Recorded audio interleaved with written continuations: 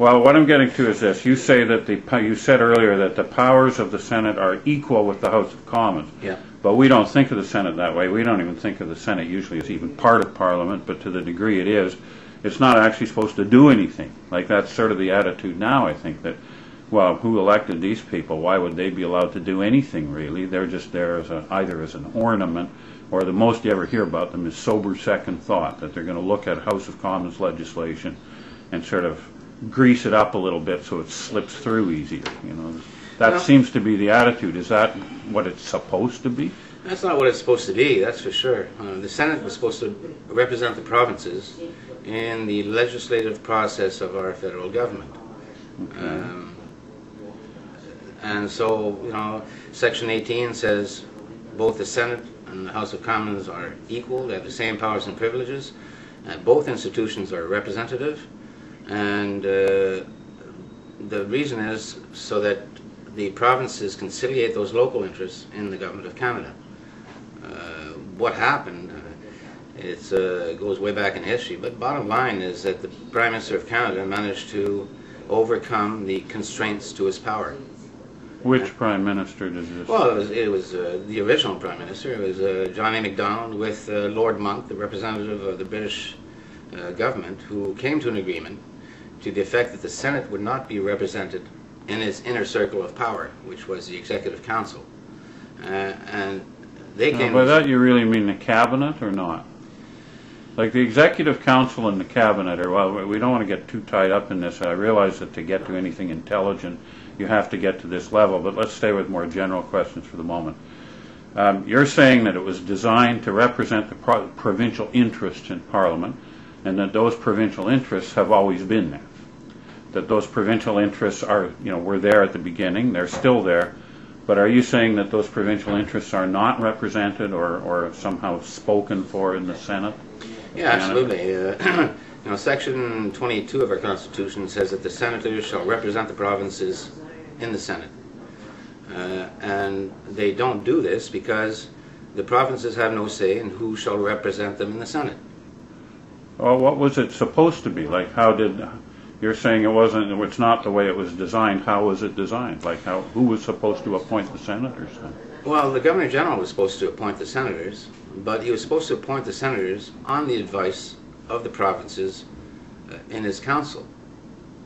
The provinces are represented in the Senate, and one of the main privileges of the Senate and House of Commons is that there be a leader of each house in the council of the Governor General, so that the Senate and the House of Commons can advise him of the wishes and interests of the people.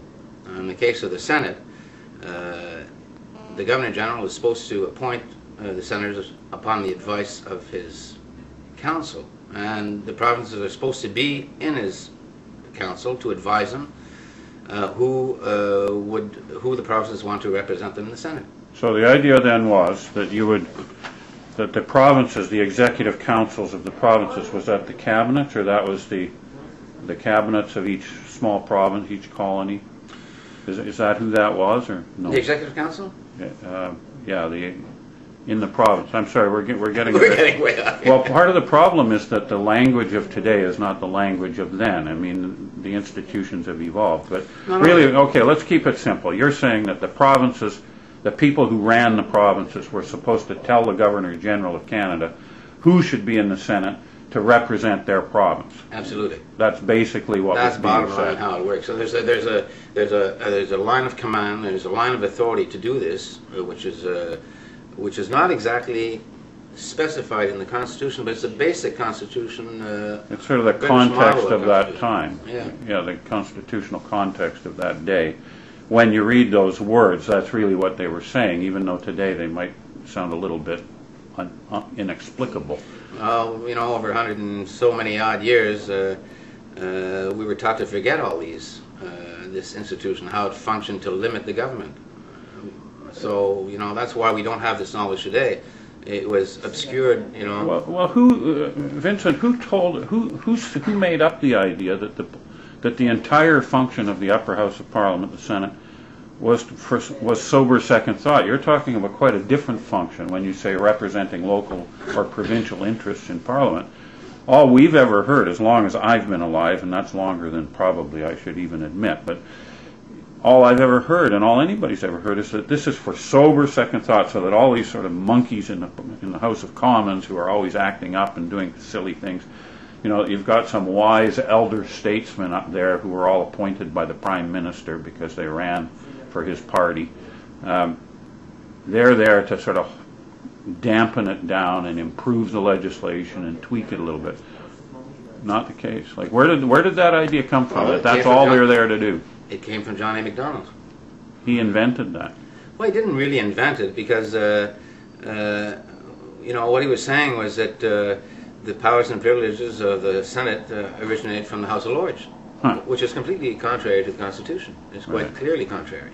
But he managed, you know, he used all the financial resources he had at his disposal to convince the people over and over that the Senate had no effective representative role in the House, in the Parliament. I mean, because the House of Lords, even in the middle of the 19th century, when he was around, the House of Lords had really lost its role in Britain, hadn't it?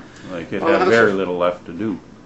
Yeah, well, the House of Lords, when originally, I mean, it was, well, there's no such thing as representation as we know it today at the time. At the time, it was based on the feudal system of law where, you know, the lords, the serfs, and the king owed duties to each other. But in fact, you know, the lords were in Parliament with the king to, you know, protect the interests of their territory, you might say. Their area. Their area. So it's, it was representative, but in a feudal sense. Right. And as time went by, what happens was, you know, the people, through common law, gained the capacity and the recognition that they had the capacity to govern themselves and their possessions as they wished. And so they became, you know, sovereign in the right to govern themselves.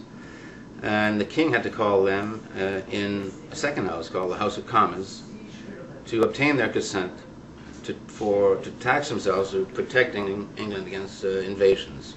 Right. So this is the origin. They were to represent the poor, bloody taxpayer, kind of.